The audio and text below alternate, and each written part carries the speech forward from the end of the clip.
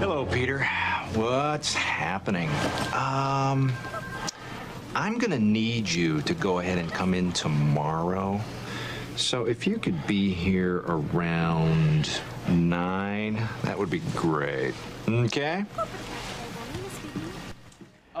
One of the best work movies of all time. Are you always staying late or coming in on your off days? Turns out a lot of people tend to follow their boss when it comes to being a workaholic. So how can you show that you are a hard worker without pulling all-nighters every single day at work? Joining me this morning, Dr. Mimi Hall, workplace psychologist. Always good to see you. Appreciate you coming in. A lot of people deal with this on a daily basis. So you're going to start with the beliefs that these workaholic bosses have. What do they think? First of all, they think they're the hero, that they're saving the day. You know, that's really important. Also, many of them think that their boss expects them to work long hours.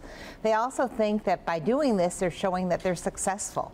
And they also think that if I work hard, boy, I'm setting the pace for everybody else in the office. It's almost like a trickle-down effect, isn't it? Because your boss works harder, because they think their boss works harder, and it trickles down to everybody. It truly does. And then everybody thinks that they have to work these long hours, and they're wondering why they're tired, why they're making mistakes, and why it's not working. But does your boss really expect you to be a workaholic like them?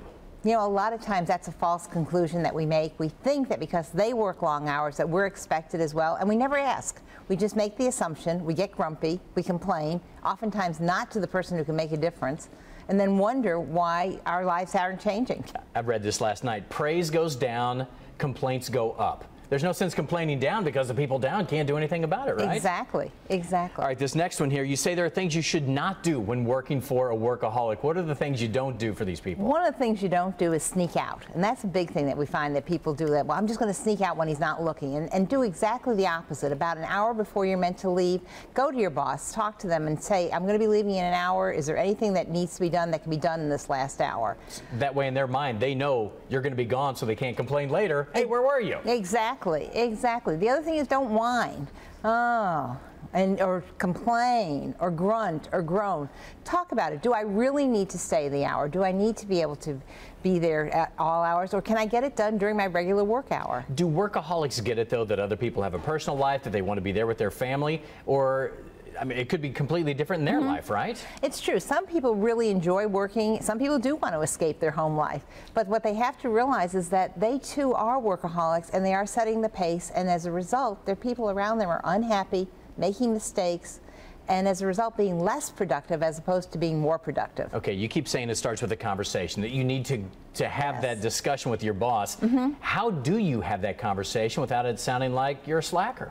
Exactly the opposite. Say, I want to fulfill your expectations. Let's talk about what are my objectives, what are my goals, and how long we need to do to make this work. And to realize the fact that when you're working with a workaholic, show a bit of intensity, show a bit of go-gettedness, and say to them, you know, I want to do a good job, and, not a but, and I have a personal life, and I want to make sure that we can get both of our goals accomplished. Not good to say, I'm as effective in 5 hours as you are in 12. Absolutely not. Okay, just making sure.